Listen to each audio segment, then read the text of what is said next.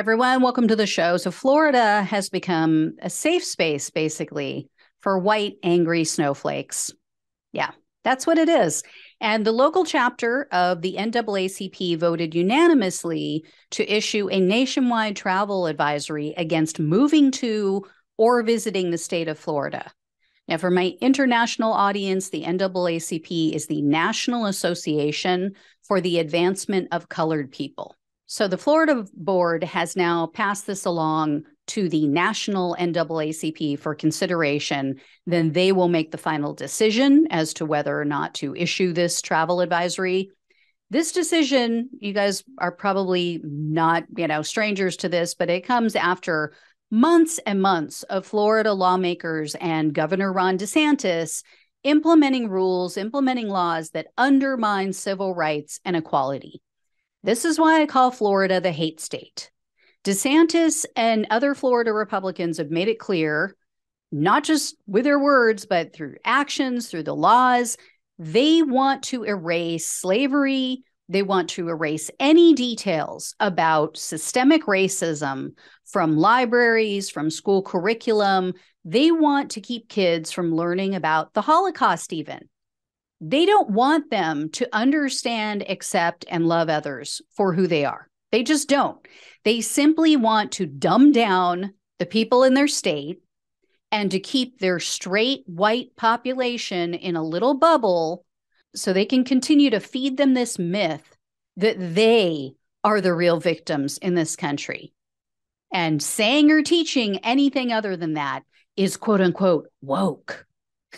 Even though most of them can't even define woke, as we recently saw with a giant fail of anti-woke author Bethany Mandel. If you guys haven't seen that viral clip, you're missing out. Anyway, Meatball Ron called this a stunt. When he was asked about this travel advisory, he called it a stunt, which proves, irony and hypocrisy. They're just now the way of life for Republicans. They don't see what they do as a stunt, but everybody else is pulling stunts. They're now, it's kind of like, remember how all produce used to be organic, right? But before there were pesticides, herbicides, GMOs, all that crap, before those were created, that was just normal. We didn't have to label things. We didn't have to say this is organic, this is conventionally grown, this is, GMO. No, that's what we have to do now. We don't even need to label Republican politicians as hypocrites or their statements as ironic anymore. They just are. They just are. We only need to really point out the rare dissenting, logical, honest party members, the very, very few that are left.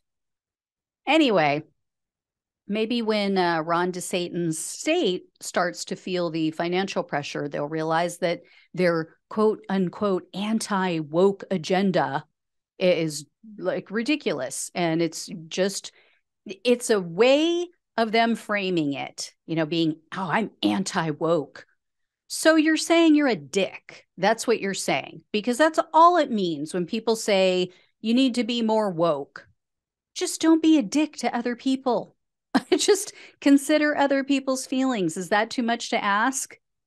So really what they're saying when someone says, I'm anti-woke or I hate wokeness, what I hear someone saying is, I'm just the 2023 version of a 1950s bigot. That's what I hear. And don't get me wrong, there's problems with wokeness, with people using it for nefarious means. And to cover up other things that they don't want to admit or they don't want to do, and policies they don't want to pass.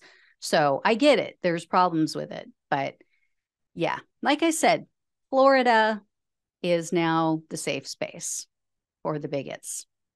They get to run and hide, all the little snowflakes over there. Funny that they're not melting from the sun.